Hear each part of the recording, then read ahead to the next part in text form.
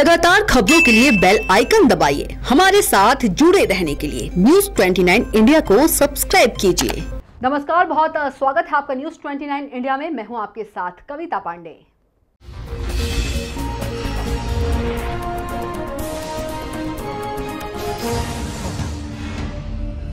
जबलपुर जिले में कोरोना का कहर लगातार बढ़ता जा रहा है। थोड़े दिन की राहत के बाद अब संक्रमितों की संख्या बढ़ती जा रही है।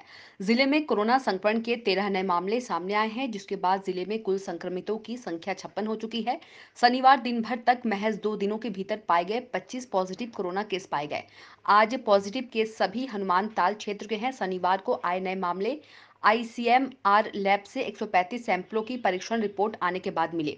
इससे पहले शुक्रवार को ICMR से मिली रिपोर्ट के मुताबिक 77 लोगों के टेस्ट किए गए थे, जिसमें कि 3 लोगों की यहां पॉजिटिव रिपोर्ट आई थी। वहीं 17 लोगों को अंडर प्रोसेस रखा गया था। बाकी के परीक्षण नेगेटिव आए थे। IPS रोहित काशवानी के अलावा दरहाई सराफा निवासी 73 साल के उत्तम चंद जैन और 22 साल के संदीप तिवारी भी कोरोना पॉजिटिव निकले थे। बता दें कि जबलपुर में अब प्रशासन अलर्ट हो गया है। कई इलाकों को सील भी कर दिया गया है। कोरोना के बढ़ते मामलों को देखते हुए प्रशासन ने पुराने शहर के अधिकांश इलाकों को सील कर दिया है। जिला प्रशासन ने लगातार मिल रहे पॉजिटिव केसों को देखते हुए 27 अप्रैल तक टोटल लॉकडाउन घोषित किया है। वहीं कलेक्टर भरत यादव ने कहा कि सभी लोग सोशल डिस्टेंस को अपनी आदत में शुमार करें। Bureau report news 29 India. तो आप देखते रहिए न्यूज़ 29 इंडिया, एक देश सारे प्रदेश।